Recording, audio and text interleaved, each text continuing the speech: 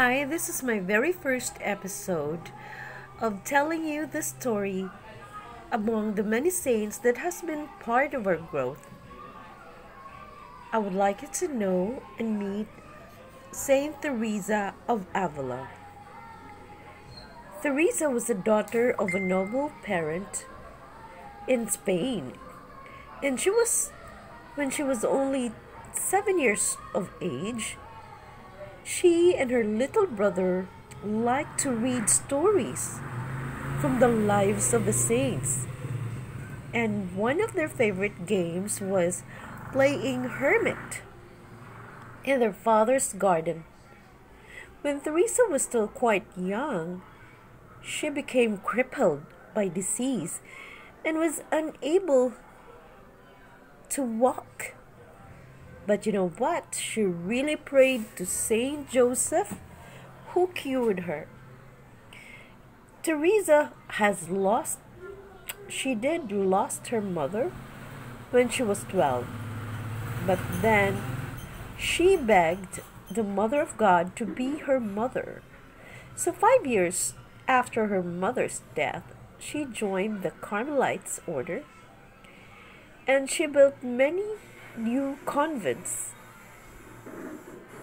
Yeah, I am a witness to the Carmelites, and she is one of the founders because she's very sincere in her prayers.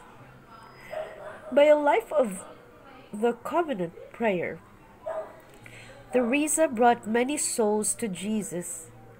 Her many writings show her great love of God. And Teresa, those beautiful words, let nothing trouble you.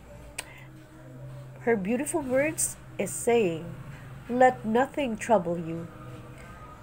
Let nothing make you afraid. All things pass away. God never changes. Patience obtains everything. God alone is enough. On October 4, 1582, Jesus appeared to Teresa with many saints. She begged him to take her to himself. After her prayer, her soul was taken to heavens. Now, this is Teresa of Avila. She is also the patron saint of Therese, where I grew up.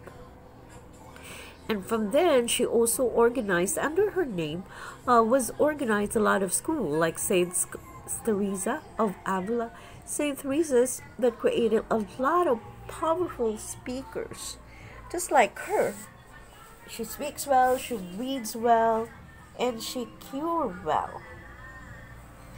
So these are the lives of the saints, and this is just the very first and story that I will share to you, but I can also share to you the story of a male saint back to back with a female saint. Now, this saint is called Gerard. Saint Gerard was born on Maru, Italy, on April 23, 1726. His father, Taylor, died when the boy was 12, leaving the family in poverty. Gerard could not join the Capuchins because of ill health, but he was accepted by the Redemptorists as a lay brother. So he served as a sacristan, a gardener, a porter, an infirmarian, the one that watches the hospital and sick people, and the tailor. But even during his life, Gerard was called the wonder worker because, given extraordinary knowledge, he had a heroic spirit of penance, which caused him to suffer in silence when falsely accused of immoral conduct by an evil woman who later confessed her lie. Because of this, or because he helped a woman on the verge of childbirth, he is involved as a patron of expectant mothers. So, Gerard died of tuberculosis in 1755 at the age of 29. His last request was that his small note he tacked to his door Here the will of God is done, as God wills. And as long as God wills, Brother Gerard was canonized by Pope St. Pius X, December 11, 1904. Wow, what a beautiful word from St. Gerard. Here the will of God is done, as God wills, as long as God wills. Now, St. Gerard Majella, his prayer is, God, by your grace, St. Gerard, cover in taking Christ in his poverty and humility.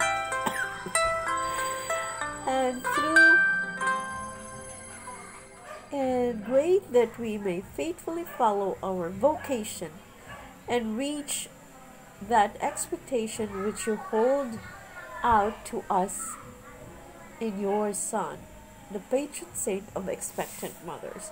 So the prayer, going back as the first saint that I mentioned, Saint Therese of Avila, her prayer is also, O God, our Savior, grant that we may be fed with the food of heavenly teaching and grow in true devotion through the prayers of Saint Therese, the patroness against headaches. Everyone has headaches because of our issues in life and circumstances like the storm of death. But I know since is the patron saint of the saint, we can be intervened through Jesus, through her, Saint Therese.